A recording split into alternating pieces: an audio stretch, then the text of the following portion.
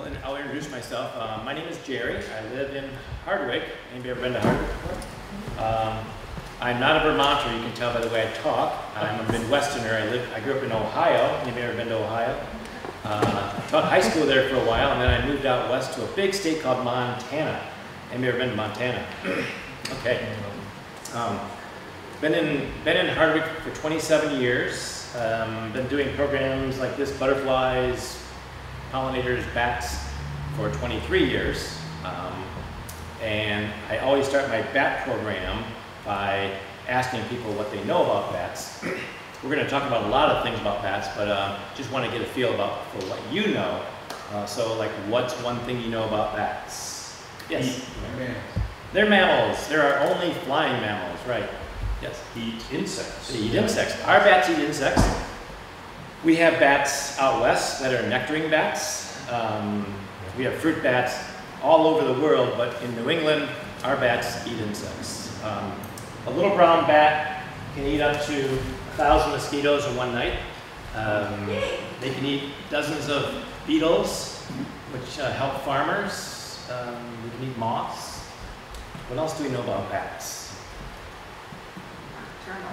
They're nocturnal, so they're active in the evening and night, and they rest and sleep during the day. Okay. Anybody know about how they navigate? Sonar. Kind of a sonar, yeah. They're emitting frequencies constantly. When you see a bat flying, it's constantly emitting. I'm going to turn this off. It's constantly emitting frequencies that are too high for us to hear.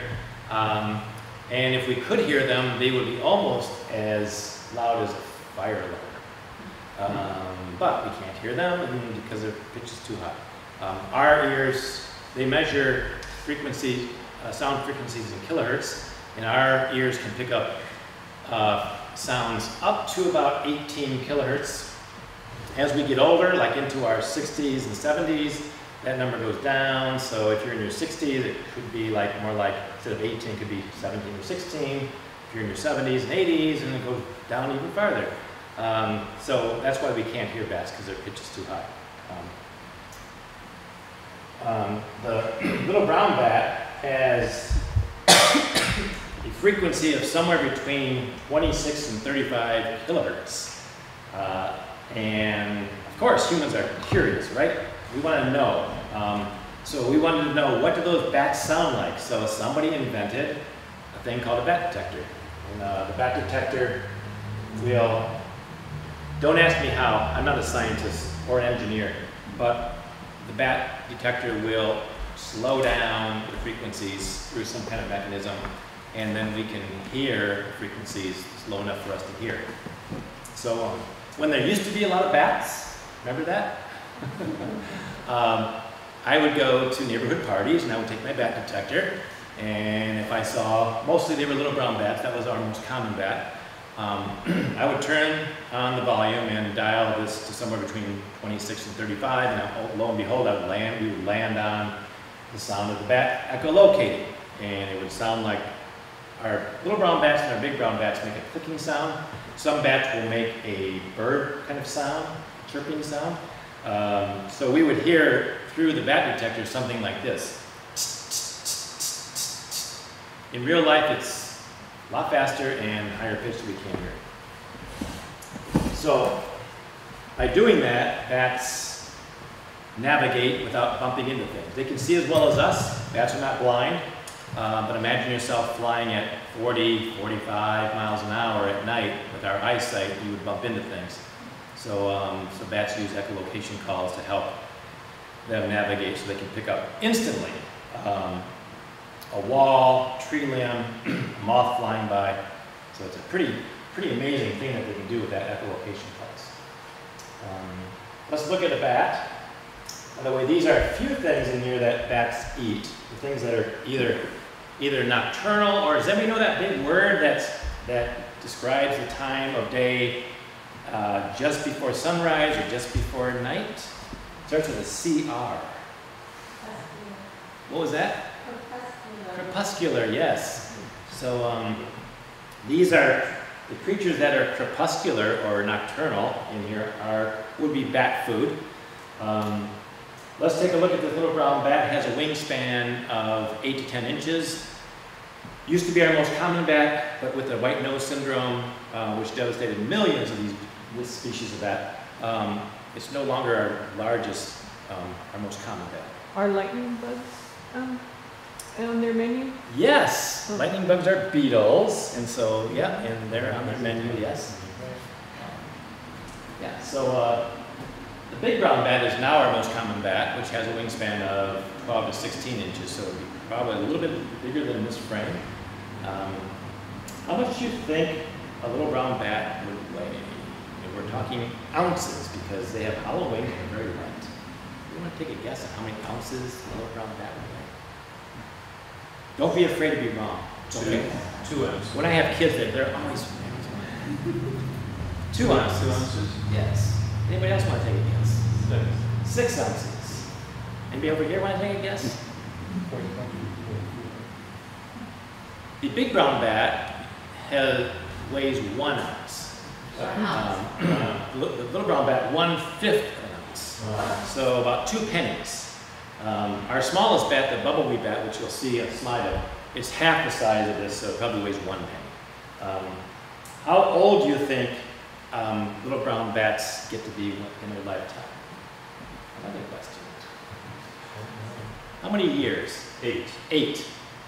Anybody else want to take a guess? 5. 5. Anybody over here? These risk takers. Yeah. We have a couple of them. 12. 12? Okay. You're thinking very logistically. Mammals this size typically would live to be maybe 3 to 8 years old. Not much longer than that. But bats have a special thing in their genes that keeps them living longer. This bat can live up to 35 years. A lot of our other bats live 20 to 25 years. And then the final question, I'll put you on the spot one more time. Well, maybe not the last question. What are the babies called? I've read in books, fictional books, they call them batlings in some of the stories, and I prefer that, but that's not what they're called. Okay, no, bat? Pups. Pups, right. How many pups do you think a mama bat has in 1 year? More questions. One. You One. did say 1. Yeah. 1. So when our bat populations go down, either because we take away their habitat, the biggest factor in the last 15 years has been the white nose syndrome, which has infected caves. Started in New Hampshire and has moved west and is still affecting bats. It has killed millions of bats. What the white nose syndrome, does anybody know what white nose syndrome does, how that affects bats? So it makes their wings a little brittle, but the big thing is it keeps them from hibernating. So it wakes them up during hibernation. Has anybody ever been to the Dorset Cave? Dorset, Vermont? It's our biggest cave for bats hibernating, and bats from all over New England go to that cave. At one point there were more than 50,000 bats in that cave, and because of white nose syndrome it went under a few hundred. So it killed off a lot of bats. And so if it's waking them up, then out of their hibernation, then their metabolism rises. They have to, they have to eat more because they're losing their energy more. So they fly out of their caves, and it's January, and then they freeze. So that was basically the story of the bats in caves having white nose syndrome. Some they call fat bats would eat more for some reason. They were just lucky. Maybe they had a couple moths right before they went into hibernation or something, and they were able to wake up a few times, go back to sleep, and still make it through the winter. And they're cleaning out more caves, trying to get rid of the fungus. But it's going to take a long time for bats to come back to what we used to see 15, 20 years ago, because they only have 1 pup a year. Is anybody seeing more bats? Some. I mean, some is better than what you probably saw 5, 10 years ago. So they are making a little bit of a comeback, but again, if they only have 1 pup a year, it's not like the monarch butterfly that lays 500 to 800 eggs. So if monarch populations are down, and the conditions are right, they can bounce right back, but it's going to take a while. And that's if the conditions are right. And as we may know, that's not the case. We're constantly battling the environment and things that disrupt environment, clean environment. So, yes. So, what are some things we can do to help bats? Anybody know? Yes. So you had a bat house there, so you're building more. We can have a bat house, and that would provide a residence for maternal bats. That's, most of the maternal colonies take up residency in the bats or in your attic, and they're having their pups. But this is Jim's bat house, and Jim mentioned to me that he has made a few bat houses, and he's put them up, and he hasn't had any bats yet. And I told him that's because bats are very loyal to their roosts. So when they come out of hibernation in April or May, they're going back to the same place they've always gone back to. Yes. So these bat houses are for their summer use when they're not in hibernation. Right. And then they will tend to go to Yes. another place to hibernate. Yeah, and I have one here. Jim's has 4 different compartments, and mine has one big compartment. This can hold about 60 little brown bats. And if you decide to put up a bat house, I always tell people don't hold your breath, but there may be a case where bat's habitat has been taken, trees have been cut down and is looking for a new place, and they may take up residency. Got a wire mesh, and so does that one. You want to put it at least 10 feet high so they feel safe from predators. You want to put it facing south or east because it is the mama bats and pups in the house, and the pups are, they need a lot of heat. And then you want to paint it the color. Don't ask me how bats know that they have a certain color, or praying mantises or whatever. But they want to camouflage. So if you paint it brown or black, it has a better chance of them going into it. Could you explain that mesh again? This is a wire mesh, yes, and it goes up into the box, and that's so the bats can grab onto something. Because otherwise it's kind of slippery in there. Okay. And this is pretty smooth wood, so the wire mesh goes all the way up. Perhaps in your bat house, it may be a little rougher. Inside it's rough cedar, Yeah. so it's pretty good for So they can hang on. A question on the positioning of the house. Full south is not too hot. Good question. I don't know. Full sun. I mean, this one has a gap here for ventilation. So, and probably there's some gap. Yeah, there's a gap up on the top too, all the way around. So yeah, mine has gaps as well. Yeah. So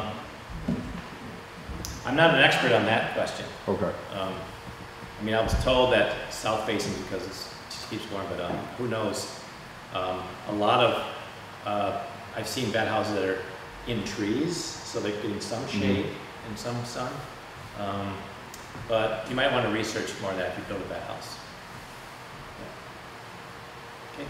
So white-nose syndrome has killed a lot of bats. If we take away their habitat, that hurts bats. If you want to help bats, I tell people, if you want to help bats, we have to be more wild. And people go, oh, what does that mean? Like more mosquitoes? Yeah. More bugs? Yeah. So if you want to see wild, you have to be wild. My wife and I, we let 1/3 of our yard go. We don't mow. And it's generated bugs. We do get bats. We also get more birds because they eat the insects. So generally speaking, if you let things go, this whole phenomena of neat lawns, manicured lawns, has been around only for a couple hundred years.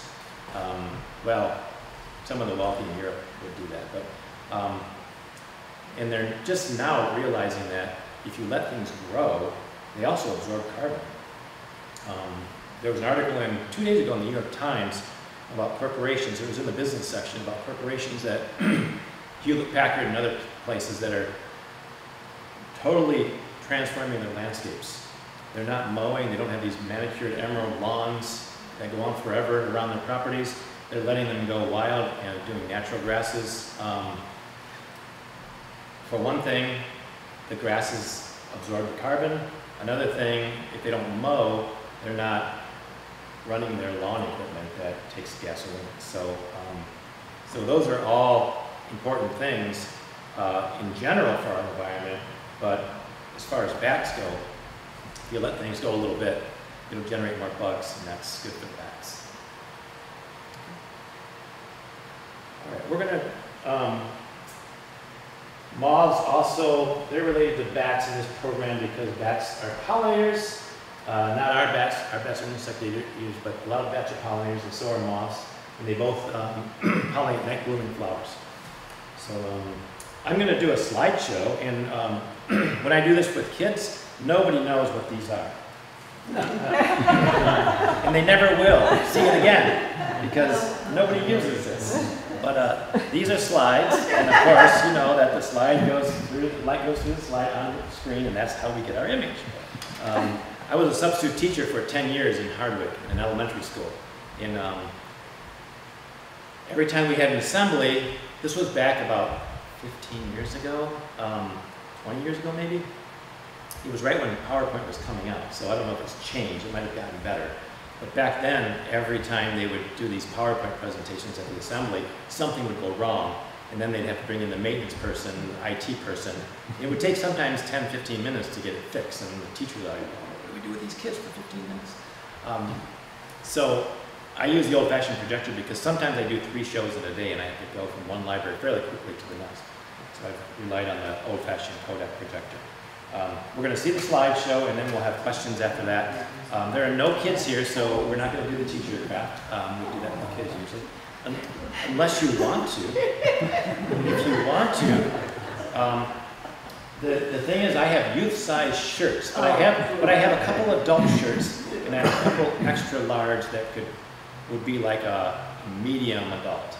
So we could do the shirts. It's really fun. So if we want to do shirts, we can do shirts. Okay, let's do the slideshow first. Do you want me to get the light? Yes, please. I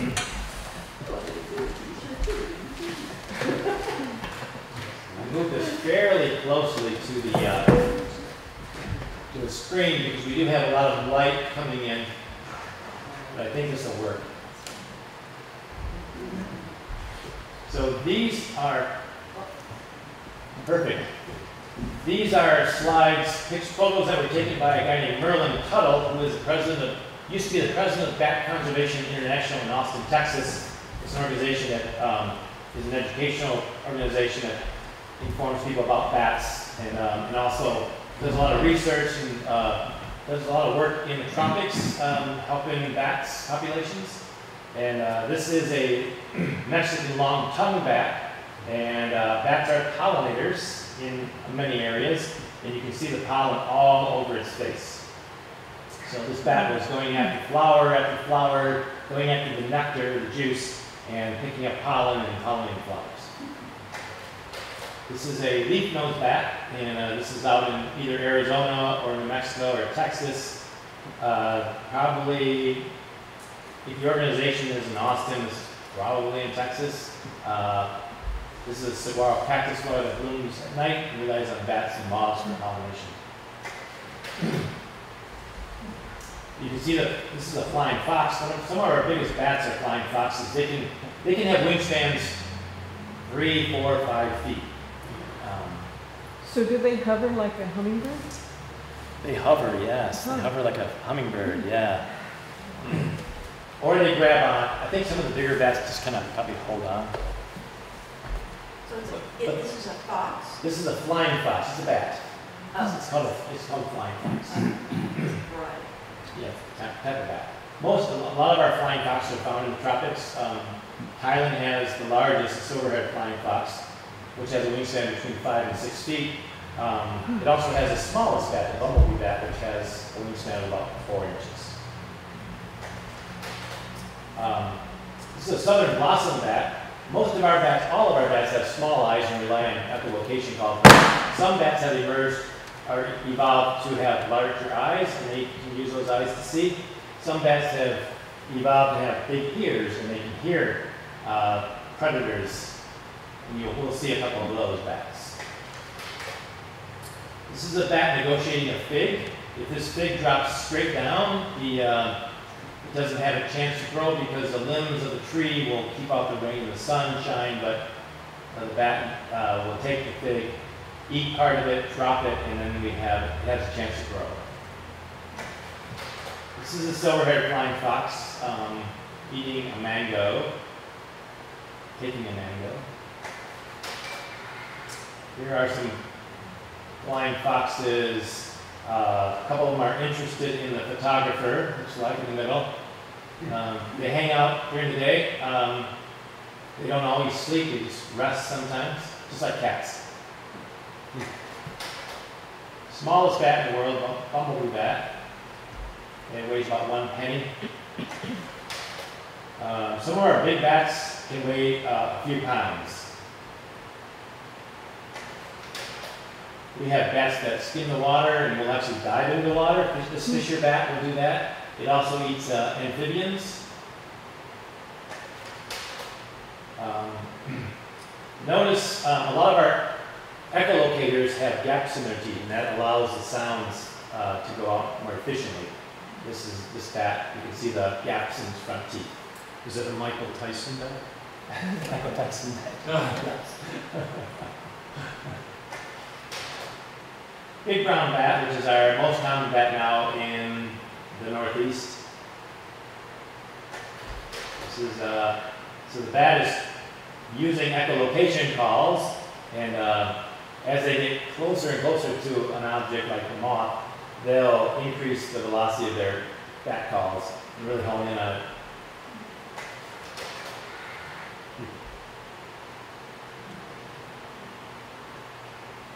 Some will scoop, they will scoop insects up with their wings, or they'll just attack them with their mouths.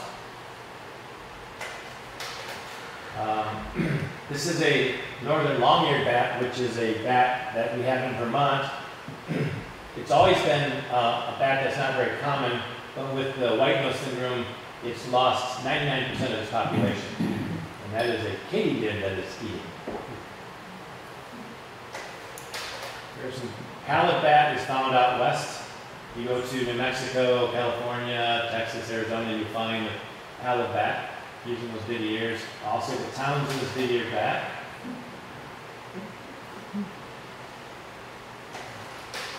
This is a Townsend's big-eared bat.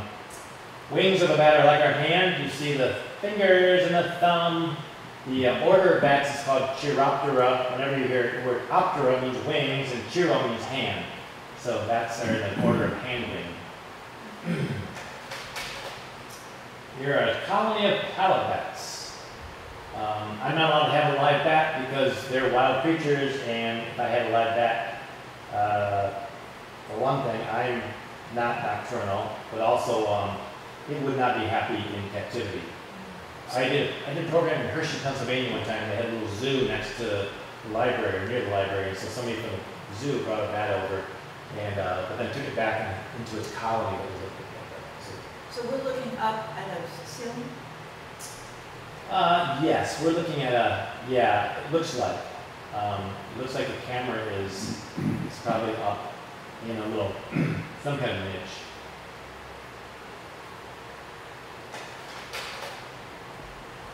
Townsend's big-eared bat looking at a centipede. Pallid bat looking at a beetle. So we have 2 slides left there of the vampire bat. Vampire bats are different than other bats in that they use their legs more. If the bat fell off its perch, it would have a hard time walking. They're not used to using their legs to walk. But vampire bats live off the backs of animals. They don't suck blood like the vampire movies. They have sharp teeth. They scrape the skin of a horse or a cow or a pig or a chicken, and they will lap the blood up like a cat. They have something in their saliva that numbs the skin so the animal doesn't feel it, and they have something that keeps the blood flowing a little bit. They take about 1 or 2 teaspoons an evening, so they're not hurting the animals as far as loss of blood. They can run up to 8 miles an hour. The other name that I give the vampire bat is the disco bat, because of this picture here. This is a vampire. Some people say they can do cartwheels. Where are the wings in that photograph? What's that? Where are the wings? in that The wings are, yeah. So it's got its wings folded. photo? So all up in here is folded its wings. So these would open up when it wants to fly. You don't need them to walk. You don't need the wings when you're, I mean, that's the thing that vampire bats probably do more than other bats because they don't need those wings when they're on the bat. They're not going after insects. They're not flying after their prey. So, and the last slide is a vampire bat taking blood from. I'm imagining this is a chicken, or it could be something like an ostrich. It's pretty big. The vampire bat is about the same size as our little brown bats. So it's attacking the foot? or- Yes, the claw. It scrapes under the claw and, yeah. Okay, so that's the end of our slideshow. So the name vampire, did that come from folklore? I mean, was Dracula first before they named the vampire bat, or the other way around? Or is there any suggestion? That's a good question. That's another good question that I haven't really, I think I tried looking that up at one point and I never got to the answer. What came first, the movie or the bat?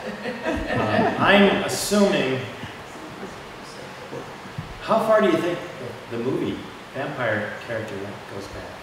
Well, movies are only in the 20th century. But stories, but there's books. Because I know that, What's the scientific name? Does it have vampire in it? I don't know the scientific name for the vampire bat. Look that up, that's a good question. Yeah. I'll do the same. Yeah, because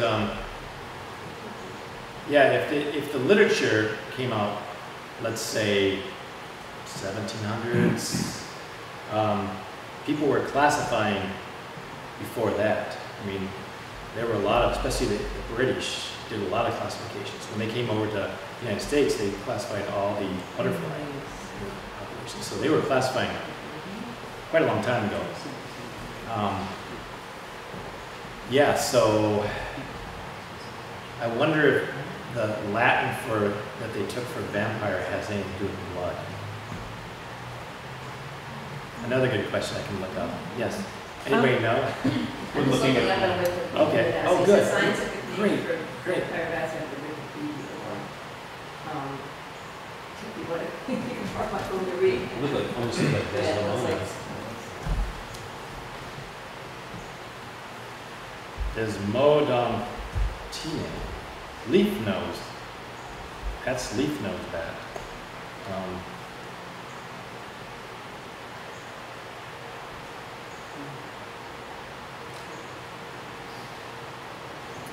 Yeah, I mean I think that Latin name probably refers to leaf nose. So that's not answering the question. Well, we both have homework now. Yeah. Yes. Yes. Thanks. This is probably why I didn't get the answer. It's not readily available. I was wondering about predators and whether owls or there were nighttime predators. Owls are the main predators of bats. Snakes. How do snakes get them? Snakes Oh, will crawl up a pretty. Snakes are pretty tricky. I mean, if they can climb up to where the bat is roosting during the day. If a bat falls off its perch, then it's easy prey for a lot of animals.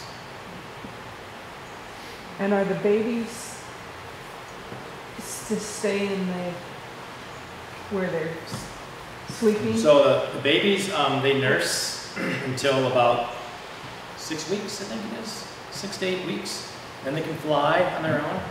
I tell people if you have bats in your attic and you want to close off the exit hole, you want to wait till about August to make sure that the babies have have taken off with the moths. But the babies, do they fly? Are they still connected to the mother when they? When they're not flying on their own, they are connected to the mother. They're holding on to the mother. Yep.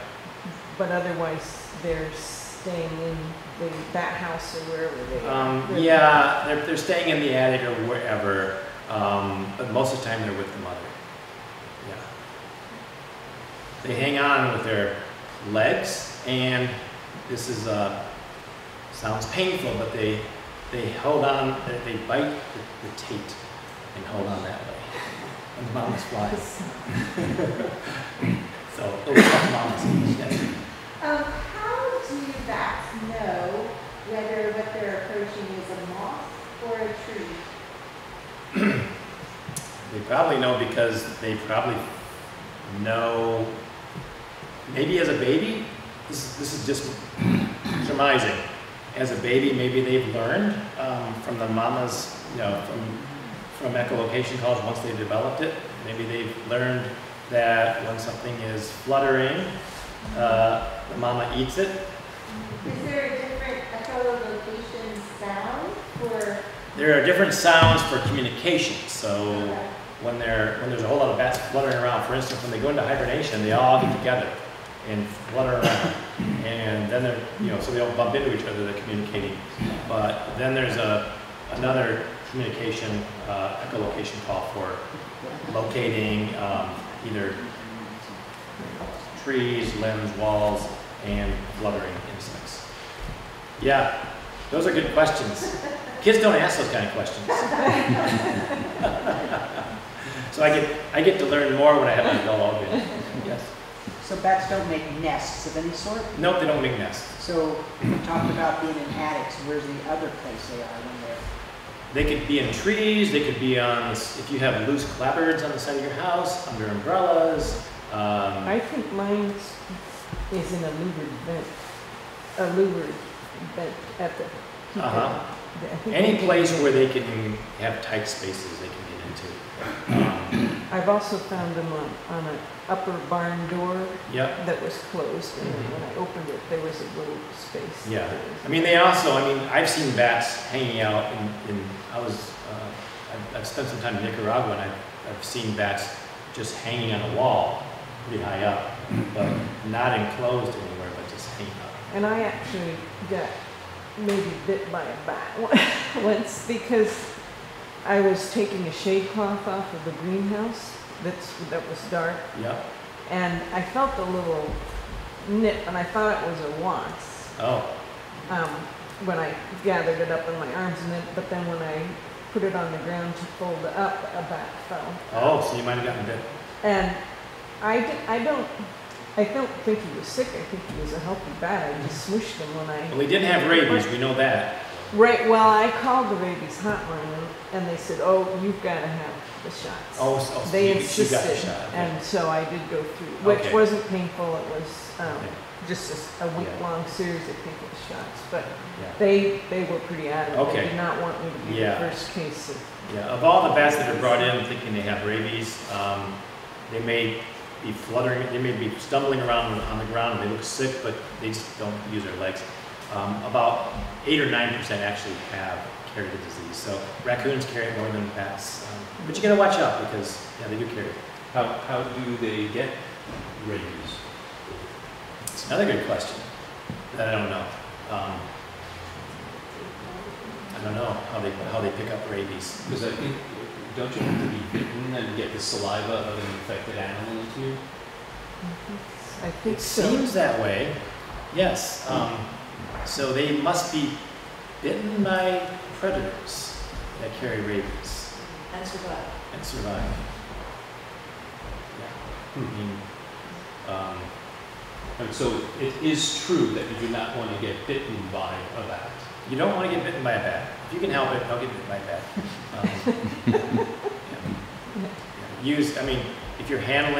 If you have a bat in your house, maybe 10 years ago we had a bat in our bedroom, and it was flying around the light. Circling, it was nighttime.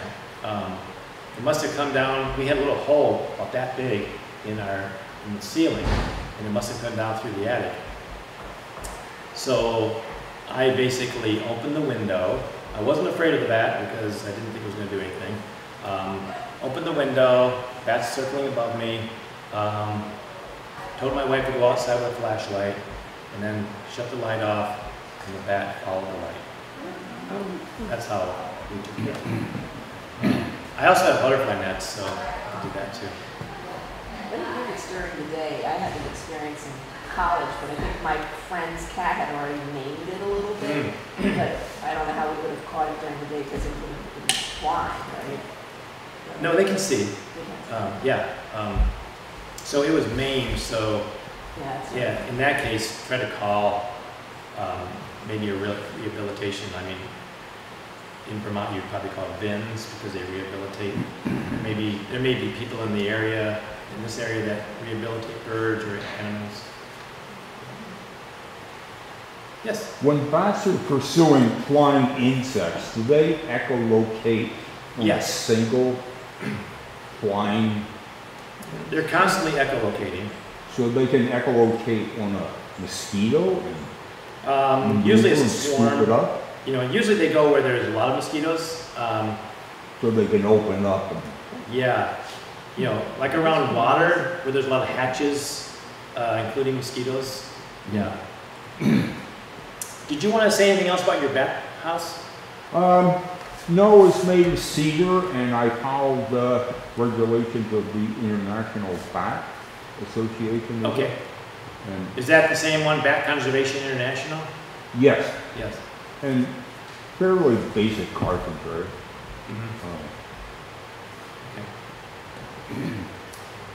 This white nose disease, how far has it spread?